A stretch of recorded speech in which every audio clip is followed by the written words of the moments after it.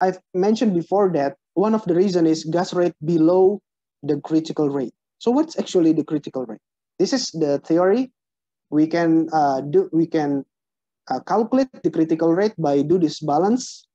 So in this annular flow, we have gas at the center of the tubing, whereas there are droplets of liquid like this one, also in the center of the tubing.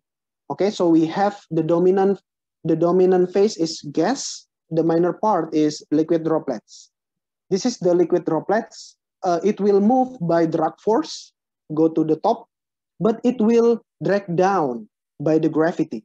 So it goes down to the balance between the gravity force and then the drag force. If gravity force wins, then we will have liquid loading. But if the drag force wins, then we will go up. The well will be healthy. But if they are balanced, if the gravity force equals the drag force, then we have status quo. We will not die. We will be relatively healthy, okay? Gravity force and then drag force. So we just do need some mathematics. It's not really that difficult. Maybe we can also neglect everything and then we just focus on the critical flow rate. This is the equation to calculate the critical flow rate coming from the Turner velocity. This is one of the most popular equation for determining the critical rate. From Turner, we go to flow rate. You can see it's quite easy, right? So if you want to calculate the critical flow rate, you need to know the pressure. P is velocity from the above. You need to know the area of the tubing. It's easy, area of the tubing, right? You need to know the temperature, Z factor. Okay, it's easy.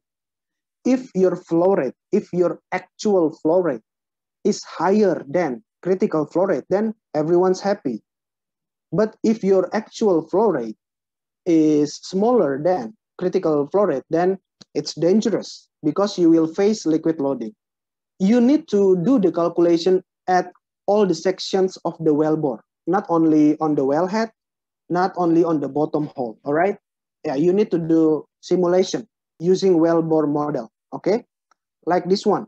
The red line, it's the critical flow rate, it's the in situ flow rate. So on the left profile, we see that our actual in situ velocity or flow rate is higher than the required critical rate. So it's healthy.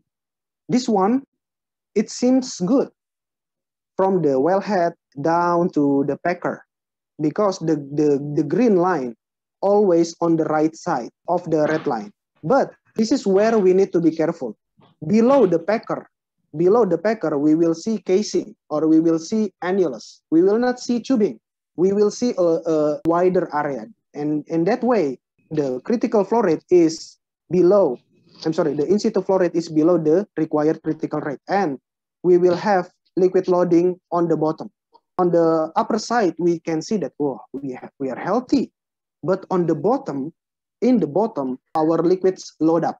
That's the analysis for our critical flow rate.